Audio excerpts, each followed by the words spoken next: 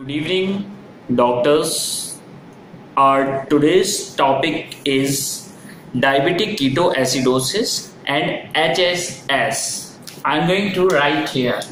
I'm going to explain the topic, very important, DKA, and another one is HHS. So, my dear friends, I'm going to explain you what is it.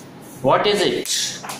DKA, you all know the full form of DKA is diabetic ketoacidosis. So I am not going to write this word full form DKA.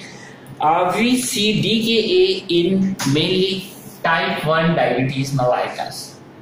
In type 1 diabetes mellitus. I already explained about type 1 diabetes mellitus in my last video. So please see that lecture also. And what is HHS?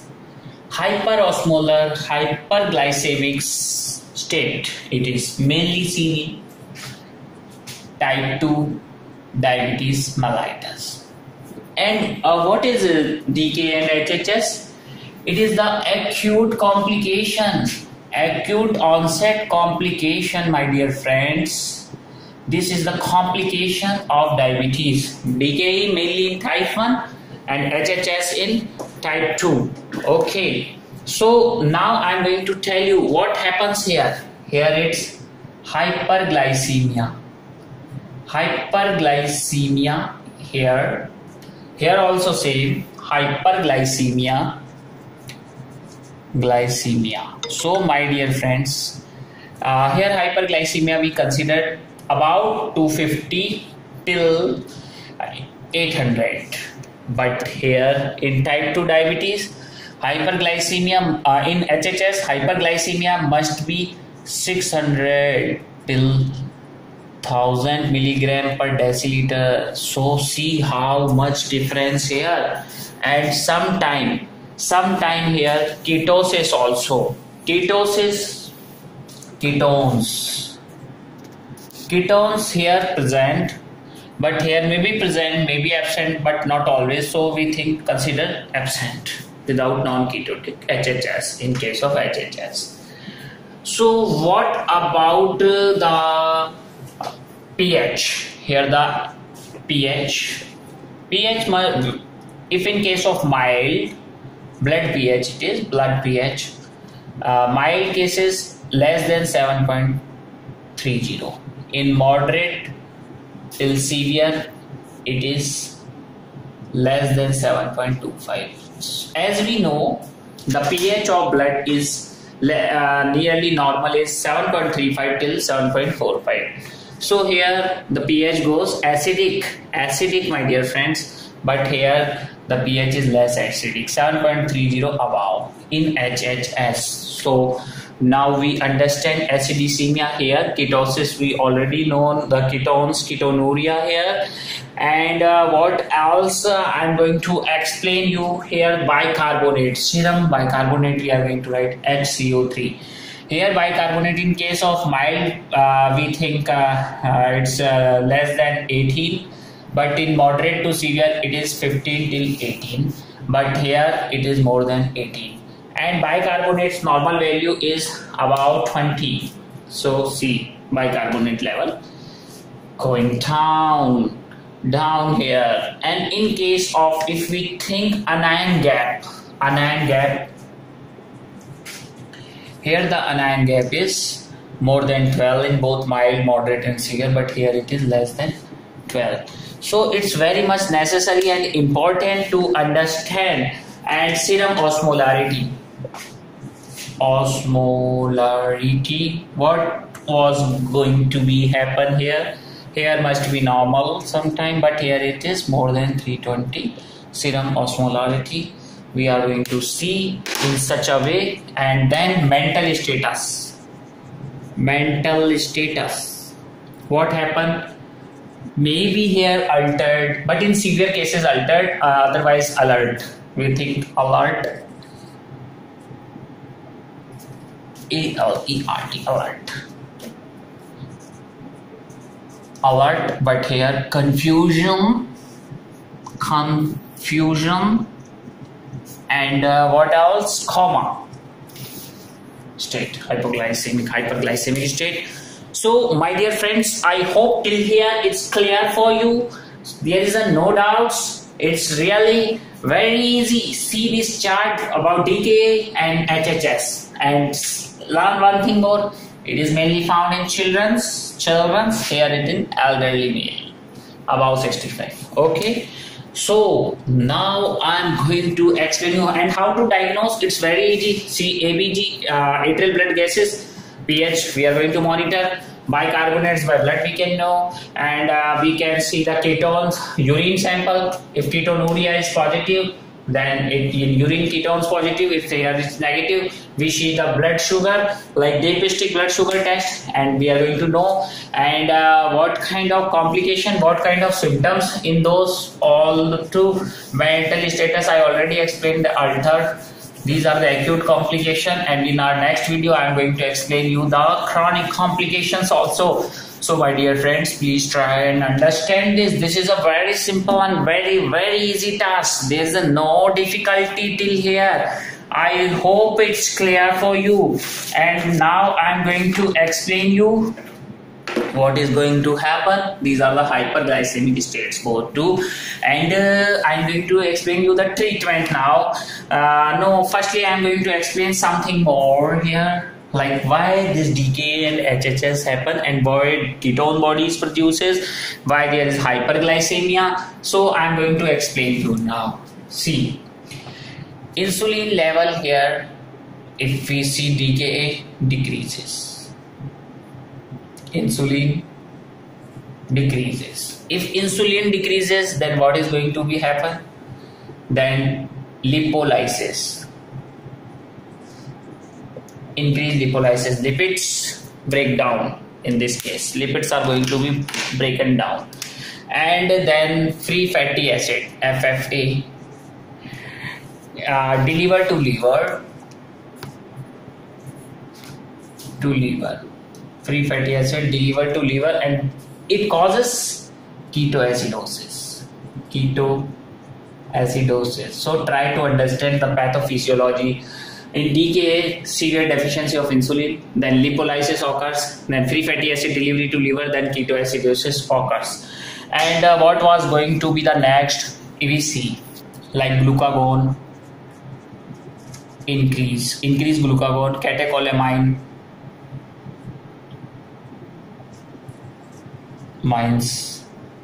and cortisol increases. What was going to be happen with the help of this? These causes proteolysis, means proteins breakdown increases here, and which causes increase of gluconeogenesis increases, and here it's. Now let's see. These causes also lipolysis and fatty acid delivery to the liver and ketones. So what was happen with these two? Glucose synthesis increase. So if we see gluconeogenesis and glucose utilization, it causes hyperglycemia, and then what is going to happen? Osmotic diuresis. It causes osmotic diuresis, my dear friends. See, and osmotic diuresis causes dehydration, severe dehydration. Okay, and then still dehydration we are going to take, and it causes DKA. And in next hyperosmolarity, and till here hyperosmolarity. So my dear friends, I hope till here it's very clear for you. But in case of DKA, osmotic signs, polydipsia, polyuria, and dyspnea, DKA, and abdominal pain, nausea, I'm going to write N, and B is vomiting. So these are the symptoms, and these are acute situations, that's why less than 1 day. Small breathing means deep respiratory. Such kind of breathing, prolonged, is known as small breathing. And fruity breath. Why fruity breath? Smell, because fruit like breath, because due to acidosis. the fluid-like breath smell occur. But in case of HHS, there is a coma, altered consciousness, dehydration, and such symptoms, my dear friends. I hope it's clear for you. And now I'm going to teach you how to treat DKA and how to treat HHS. So, my dear friends, it's not a difficult task to treat both of them. It's very simple and very easy. Now I'm going to explain you, because you need to watch my previous videos also, like insulin doses and everything. What happens in DKA and HHS? Patient in a severe condition, acute complication, so we need to treat. Patient is dehydrated. Then IV fluids. IV fluids we have to inject. Normal saline is the best one. In first hour patient is severely dehydrated. In both cases we need to give 1 till 3 liter fluid we have to inject IV, and then next coming hours then 1 liter in the next hour, and another follow on, see the condition of the patient. And then second step, we need to give insulin. Which insulin? Like regular insulin we can give, short acting it is. And another one like aspart is rapid intake, rapid insulin, aspart, lispro, these insulin. So we are going to give in both cases 0.1 unit into per kilogram body weight. If patient is 100 kg, so 100 divided by multiplied by 0.1, it's 10 units. So 10 unit we have to give in this patient of DKA. And there's an electrolyte disbalance. If potassium is more than 6, no need to give potassium. If potassium is 4.5 till 6, then we need to give 10 millimole per liter. And if potassium is 3.5 till 4.5, we need to give 20 millimole per liter potassium chloride. And if potassium is less than 3, then stop insulin. Stop insulin for DKA, my dear friends. And if there is acidosis, you think we need to give bicarbonate, but this is not the right answer. Okay, so correct IV fluid balance, insulin, and electrolyte balance. So my dear friends, I hope till here it's clear for you. And now it's a time to discuss some MCQs, and it's a very easy task, very easy task. What we need to do in this, now I'm going to ask some questions, discussing some questions, not going to ask today. All are true about diabetes mellitus except another question. In JIPMER 2011, a patient present with DKA.